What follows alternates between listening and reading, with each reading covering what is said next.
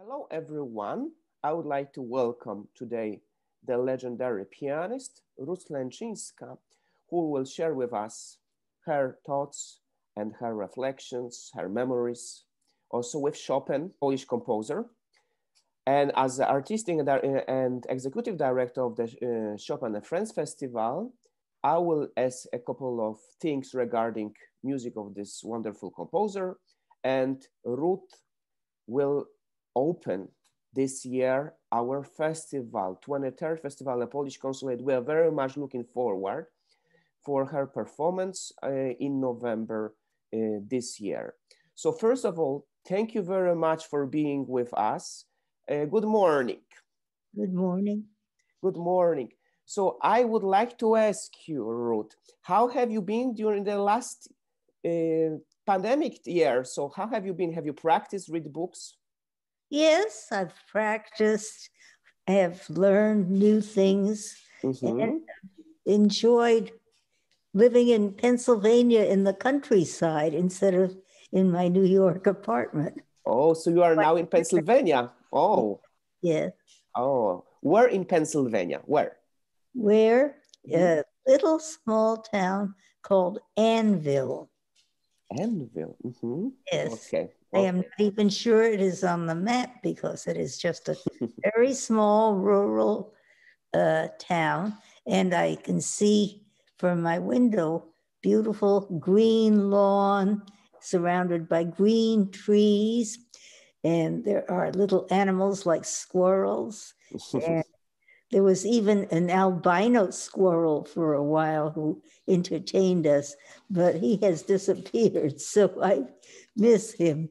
But, we had birds, we had all kinds of flying geese going in large groups, and also we had a Mr. and Mrs. Goose living on the backyard in the little pool at the bottom of the yard. So this is a very nice place to be, and there's a good piano, so I practice. You practice, but do you have which piano do you have? What's your favorite piano?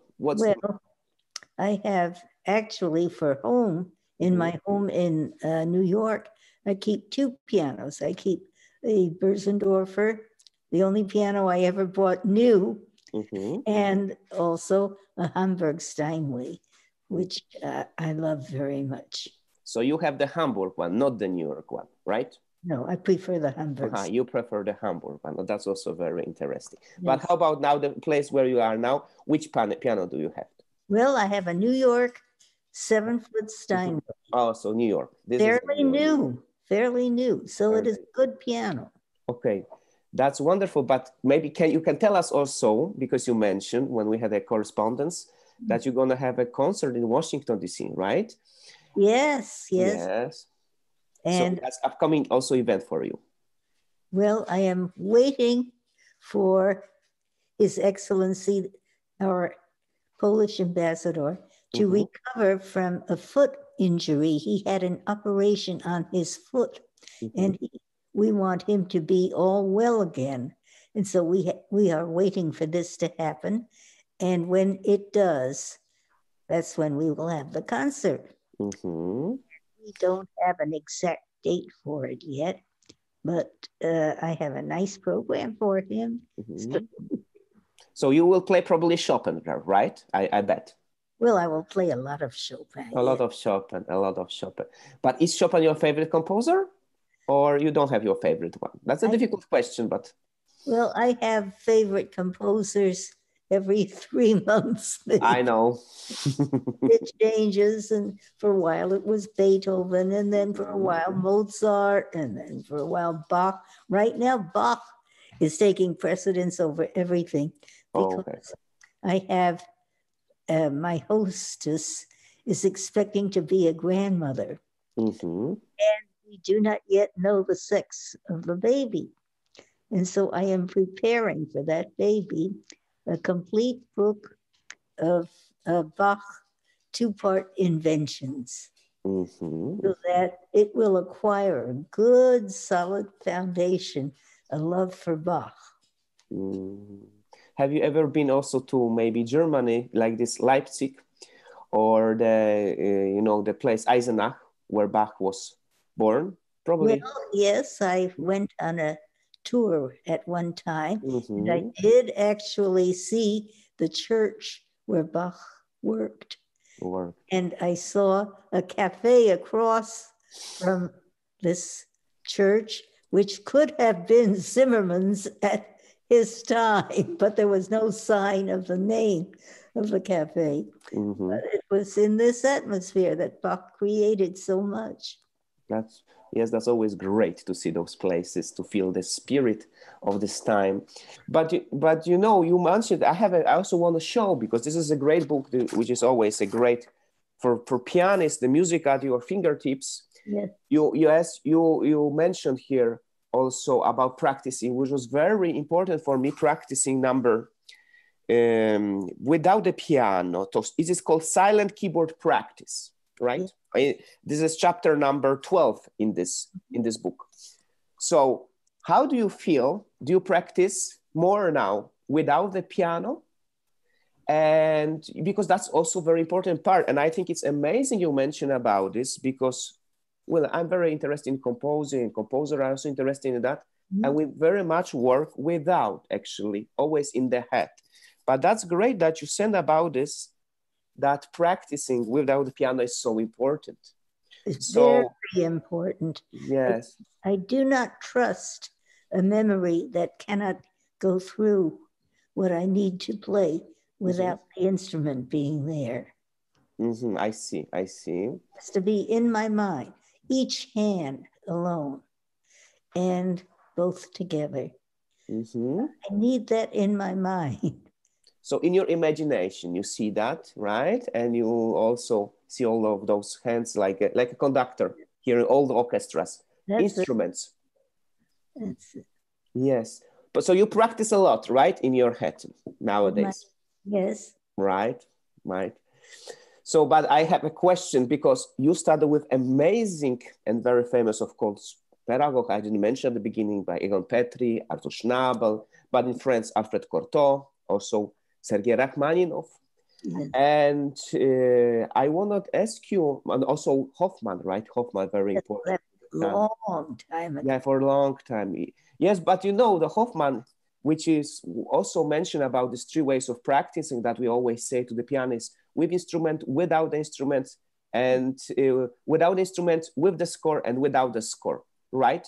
Yes. So those 3 ways of practicing.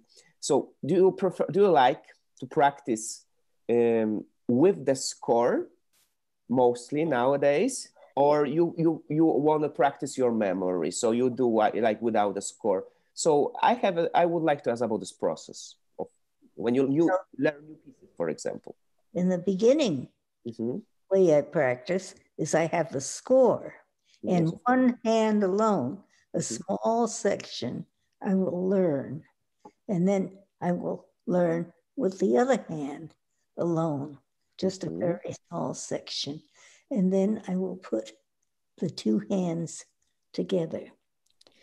Very often, I form a kind of idea of the meaning of the piece, just section by section. But my mind will change. I will try one day one idea on this. And then the next day I reject that idea and take another idea and see if that works. And always changing. I keep changing until I find an idea for the whole piece. And then I have something to work with, to start with anyway. It takes a long time. And there is no final idea for the piece, because it changes.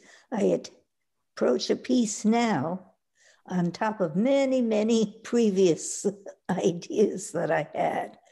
And sometimes it's quite different from what I heard in the past. Sometimes it isn't so different. So it's a very interesting process, but you also talk about the flexibility of the process of learning. That's fascinating, because also in the book, you explain the way of listening, that we are ourselves. We can always listen with, we don't need to have like a guidance of the others. We can have our taste, and we have to learn how to listen, but we always have to be very open-minded for all kinds of music. So you, as a teacher, professor for so many years, you mentioned that all kinds of music, even the choral music, yes, for listening or for learning. So you, as a professor for piano for so many years, I'm sure you emphasize different styles in music for your students. But do you think that you always experiment? Yeah, you always discover new ways. Do you always feel it? Well, I try to ask them so that they form their ideas. I don't impose my ideas on them. Okay. So they find their own way eventually. And sometimes I make suggestions, but I don't impose my idea on them. Sometimes they ask and ask and ask. Say, questions. Oh, if you can't think of something better than this by next week, I'll tell you what to do.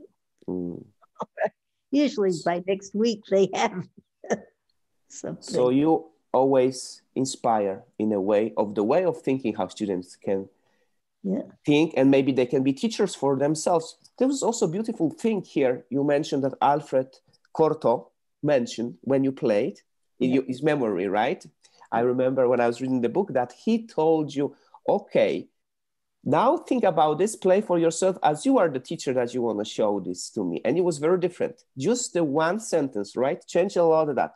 But it also teaches us that we can be, I don't know if you agree, but I think it's wonderful quote that we can be teacher for ourselves. Then we can have our whole life to be teachers for ourselves. And we have to learn how to be teachers. And this is a wonderful quote. Can you tell a little bit more about the story? I was so interested about this. Well, for instance, I listened this morning to an old recording of the B-flat minor nocturne, first nocturne of Chopin. Of Chopin. Yeah, of course. And Opus 9. It's a beautiful piece. Ornamentation. In that piece, there are many, many meanings. Actually, historically speaking, when Chopin wrote that nocturne, he had in his mind, according to what I read, he was thinking of the river, the Seine River, S-E-I-N-E, that runs through Paris. Yes. And he was thinking of going down as you can underneath the bridge. You take the steps all the way down and you can walk alongside of that river. And he thought he was writing a composition that would signify the Seine River as running smoothly in the moonlight, reflecting the moonlight, and himself walking beside it and just enjoying this river walk. And in fact, when he took it to the publisher, Pleyel said, oh, I like this piece. What do you want to call it?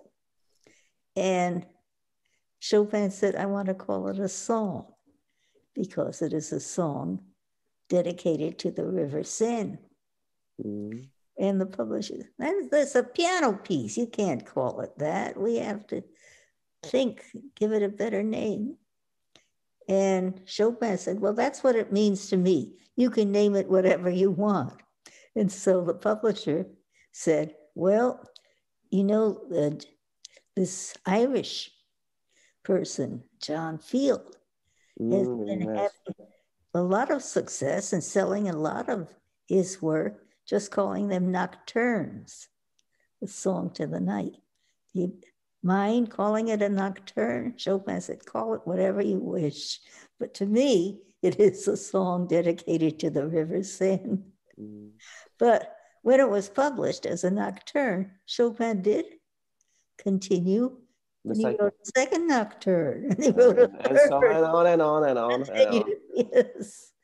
And the last nocturnes are quite different from the first one. Yes, they are. Yes.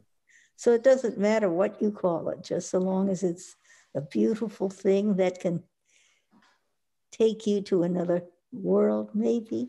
Mm-hmm. Yeah. But this is a beautiful story what you are telling us. But it means also tells us that Chopin was very much thinking about music. We have the division, sometimes critics of absolute and program music, but Chopin always tried to envision things from his life. So he was always thinking with his imagination beyond the notes. In fact, not the particular structure, oh, that must be sonata form something like classical music, just pure music.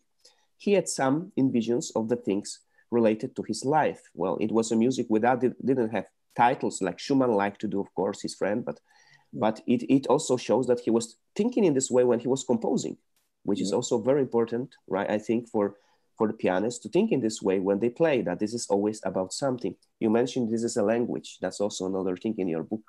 Beautiful that music is a language. But you know, I want to ask you, because I'm from Poland, and about Poland, because the birthplace of Chopin. Yeah. Recently, I read a beautiful article about you in the Polish newspaper, but I want to ask you about your memories with Poland. And do you have specific also memories? If you can tell a little bit about that. Well, I was in Poland. Mm-hmm. Very short visit. Very short visit.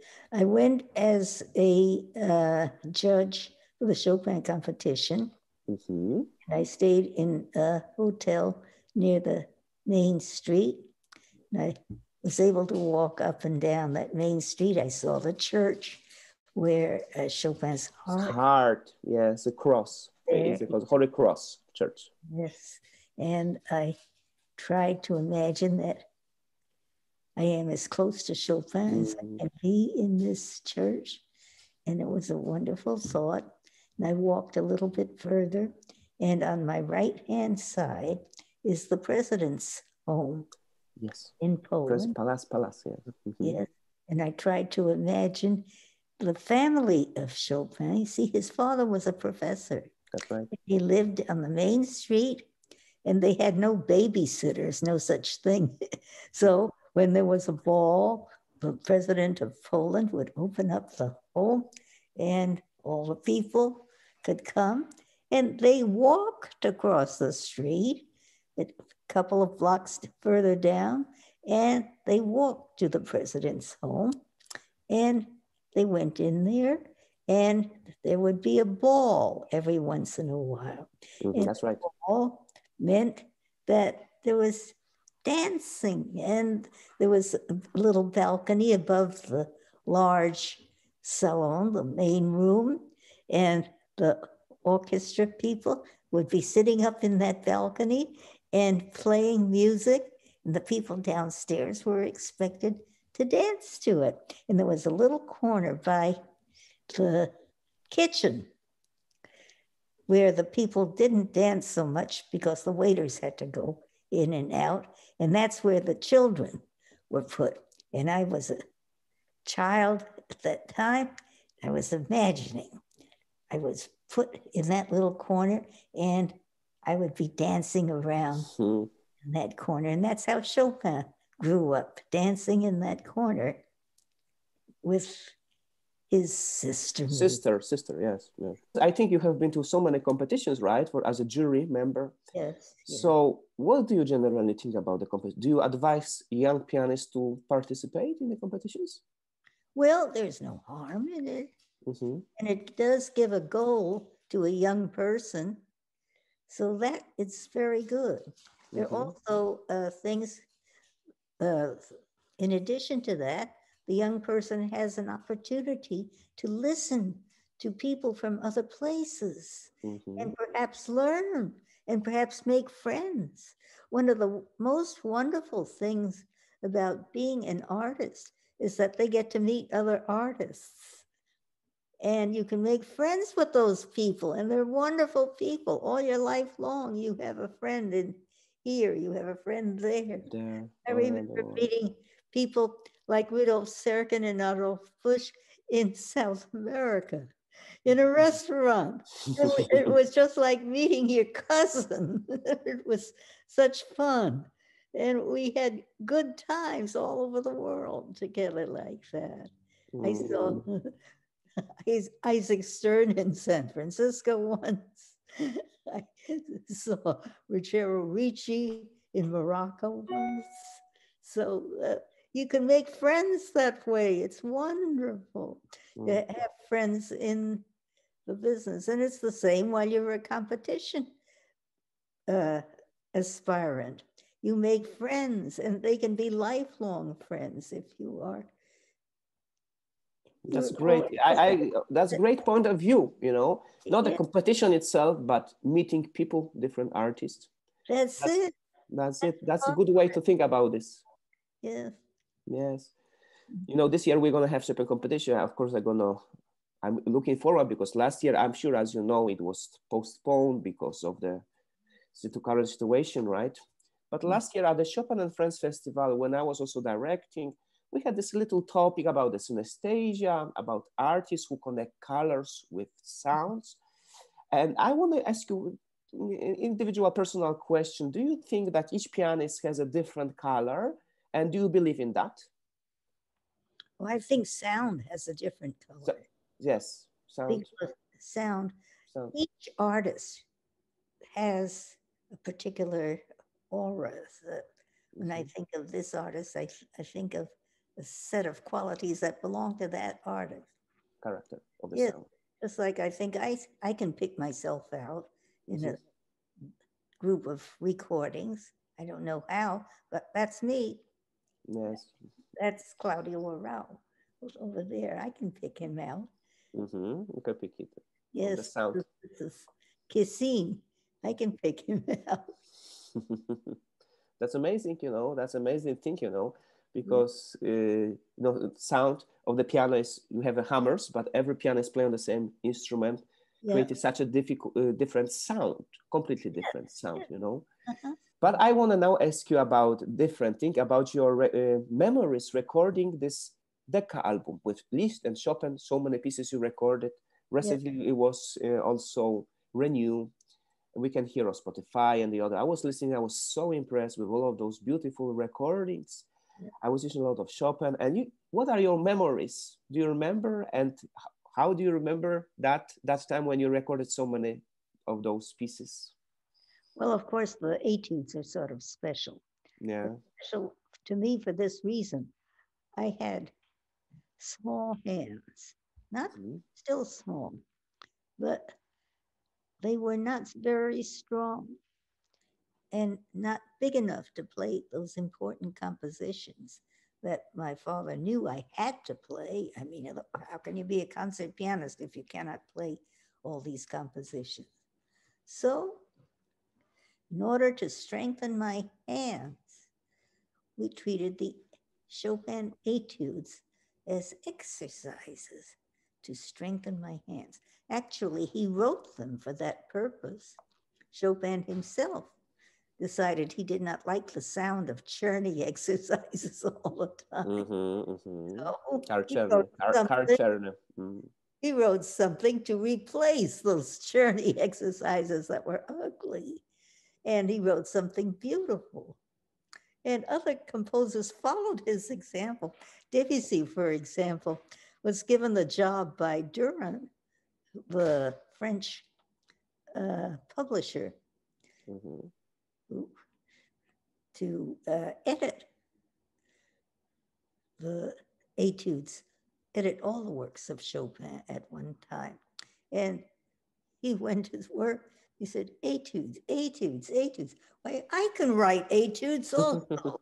And so he was inspired to write his book of etudes.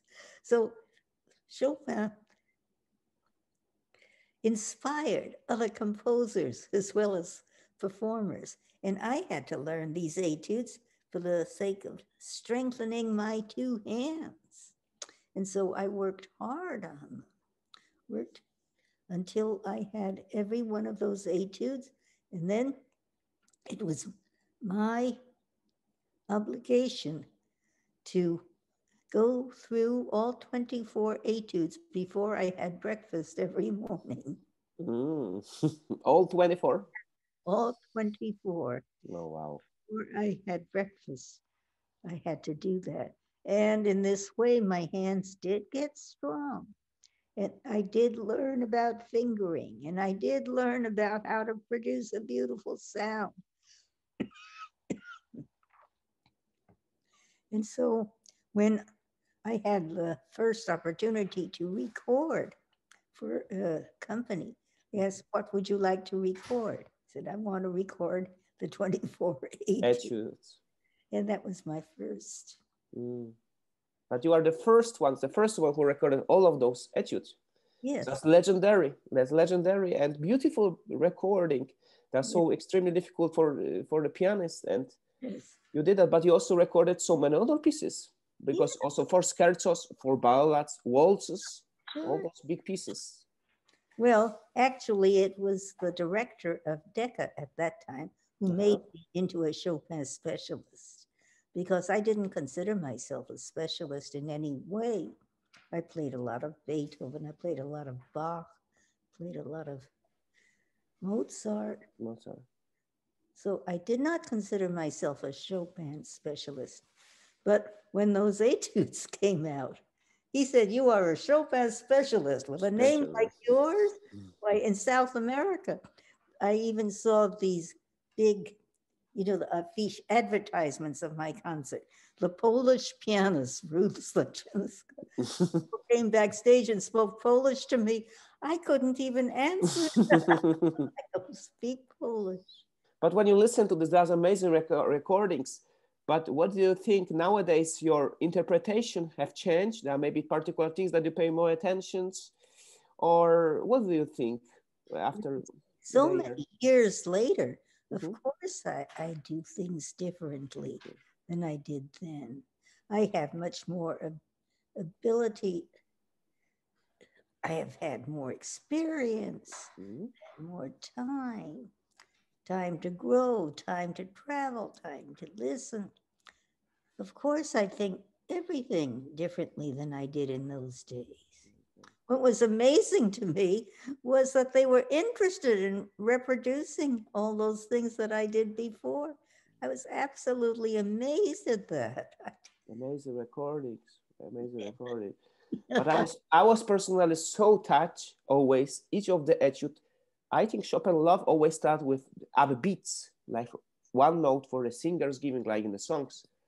And all of those your upbeats to the composition, like Etude F major, are so amazing. I have never heard such upbeats in all of those etude, even Etude E major. And the sound quality, it's amazing. Those are unique recordings. Congratulations, really huge bravo for this. This is a treasure for the pianists, I think. And I'm so glad they renew that, We can listen now and we can enjoy it so much. And we can also learn so much from those recordings.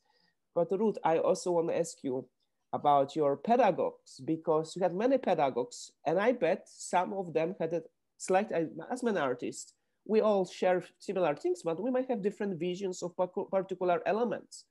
So what do you think that your teachers, pedagogues were different, and what have you learned from the different teachers, maybe? Or you think they... A long time I know. ago. I know, but you remember very well. It has been put inside of me such a long time ago, and it's had a chance to move and grow. It's hard to say what came from whom, but from everybody, I got an enormous amount of information and ways to think, ideas. For instance, I still remember Schnabel. After Schnabel. Very, very important. He would say about closing a phrase is never fight with your neighbor. Be sure that you leave on a happy note. so that when you close a phrase or you close a musical idea, be careful that it is beautifully done, that it is neat. Mm-hmm. Another idea is when you have small phrases, try to make up words for them. Like I was playing F major Mozart sonata, and I had a passage that went da da dum bum da da dum bum. And he said, "Eine Blume, eine Blume, a flower, a flower." I wanted it to have an idea, not just 4 notes. That's good. But you studied with a composer and pianist, Rachmaninoff, because Rachmaninoff is an amazing pianist and a composer. But I would like to ask you, I'm particularly also interested in composition as a composer, but because Rachmaninoff, did he encourage also students to compose or improvise on the piano? Do you remember that? He used to improvise always. He used to. During the lessons, right? Also improvising. In those days, at a piano concert, some of the older pianists, such as Rachmaninoff, would start with, while you are playing a program, you say, for instance, the first piece might be in C minor, second piece might be in F sharp major.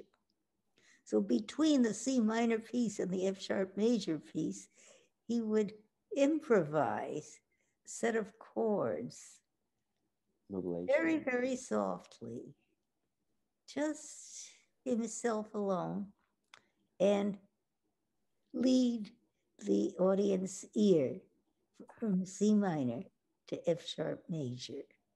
It was a most marvelous thing. And then when he finished the F sharp major piece, he would take the audience into the key of the next piece on the program. So that part of the program that that artist played would be improvisation. That's unbelievable. That's great. I never heard about this. That's what they did in those days. That's why a piano concert was an entirely different experience then to what it is now. So, but that's also very different approach because they think about this as a one. But it's nowadays nobody does that.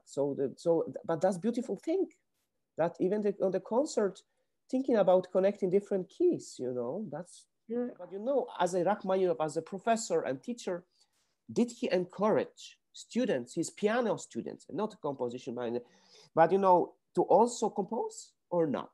Well, he didn't encourage me to compose. I think that my forte was more in performing and composing. Because, I was thinking also I'm thinking very much as a Rachmaninoff because it's very unique in the history of music. If you're going to go back, that we have a wonderful performer and amazing pianist. Yes. A lot of those great master composer, even if we think about the Prokofiev, even they gave up for a moment piano. Even Shostakovich was a great pianist, but they gave up for composition. And of Stravinsky or the others also pianists. But Rachmaninoff is exception. Is very much exception because he could combine those 2 elements, being a wonderful pianist and wonderful composer. And I was thinking, excuse me, there was a reason for that. Yes, what was the reason? To earn money. Oh, you see. And he could not earn money by composing. Oh, that's a very important point. So he had to play. That's a very important point. And in order to play, he had to give up to a certain extent some of his composing time. You know that probably better, but because when he came to New York, to the States, he didn't compose that much. I was looking for the catalog of his works, and I was very surprised he didn't compose that much, just very little. He didn't have the time. He had to practice. So he couldn't, he couldn't make a living from just writing music. Even like Chopin, we think about Chopin. He was teaching a lot in Paris. He was very exhausted from all those lessons. Yes. Well, he had to earn money. He had to earn money. It's very hard to combine those 2 things. Prokofiev was a great pianist, by the way. I was reading also but he gave up concert life. Bartok also teacher, and if we're going to think about Bartok, right? He was having recitals, but they gave up for composition. But Rachmaninoff gave up for piano, in fact, later. He could compose more piano concertos, more symphonies, but you know. But which advice you would give for the young pianists nowadays, for their career? For maybe you can give like a short advice that we can tell to the young artists and pianists nowadays. They have to follow their own star. They have to have a vision of themselves, of what they want to do, and then work for that vision. Work. Do what you can to make that vision come true. Also, there is this to consider. Make as many friends as you can. So go to competition also, because make friends. Yes. Make friends not only with musicians, but with everybody. Because a little bit of that friendship will enter into your sound. If you are a good friend, you will have a good sound.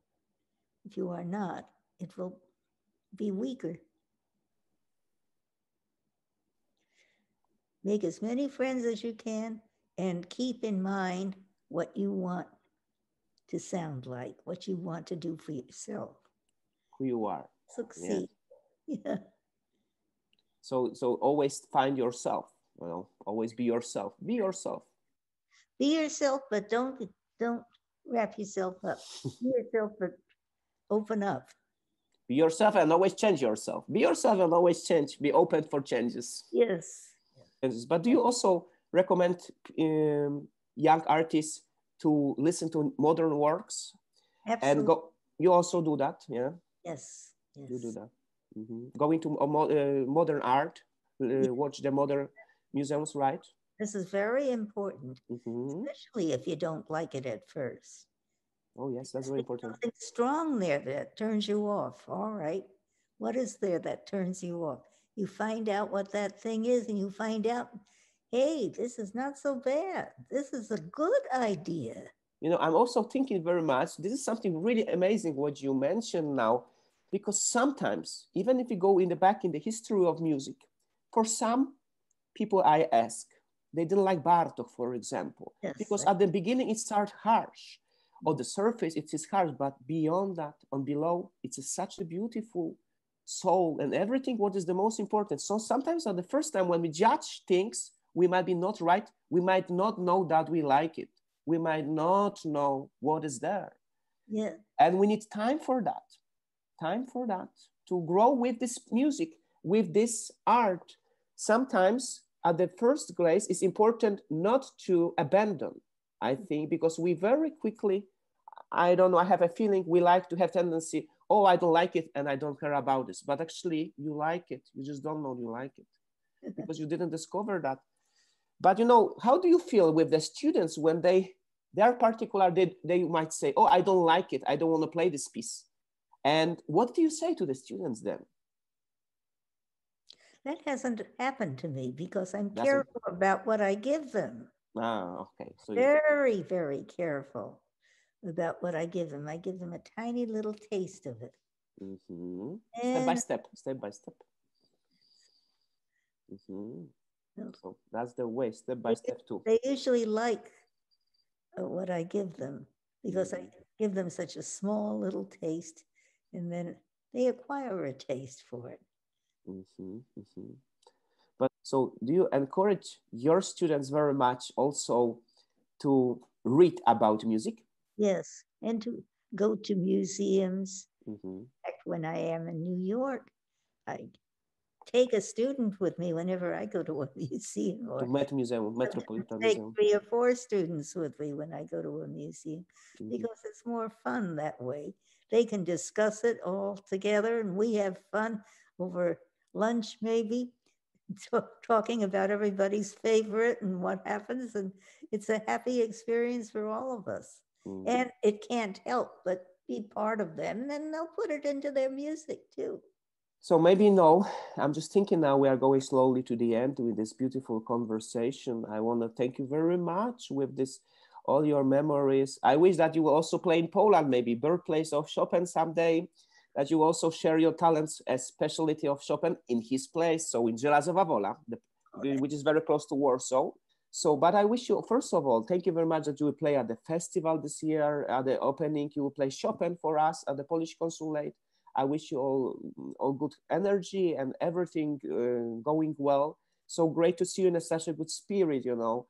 And I'm just thinking now at the end, I would love to choose you to choose maybe one etude that you would like us to listen from this recording that you recorded.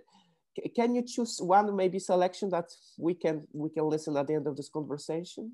Maybe the E major, Opus 10, number 3. Okay, this one that Chopin has is the most beautiful melody they have ever written, which has such a long line, right? This one, E major, number 3. It is something that shows the passage of time. Oh, passing of time. Mm-hmm.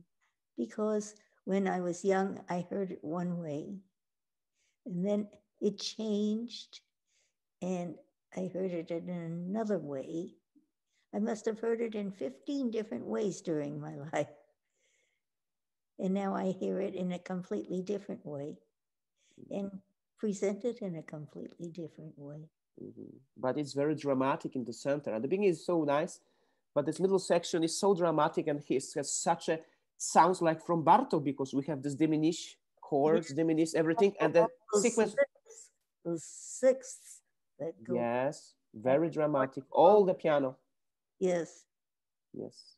But that is a way to think of an etude. You think of an etude as a piece of music, and what that piece of music leaves when it is over, what it leaves inside of you, what you feel.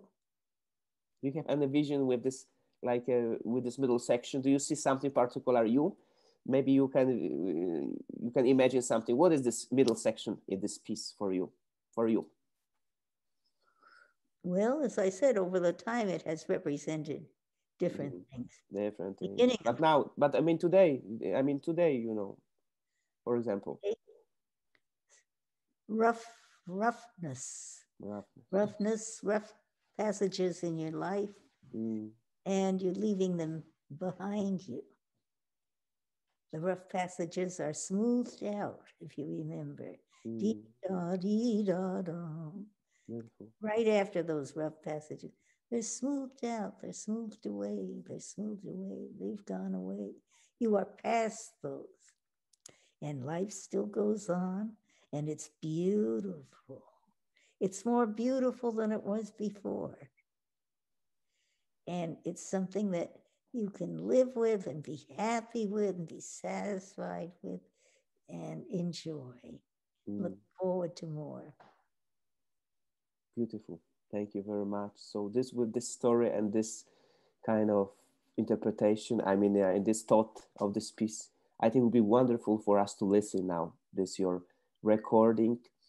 And thank you very much, and finish this conversation. And we are very much looking forward for your performance in November. Thank you, Ruth. Thank you so much, Maestra, for time with us, for answering all those questions. Thank you very much.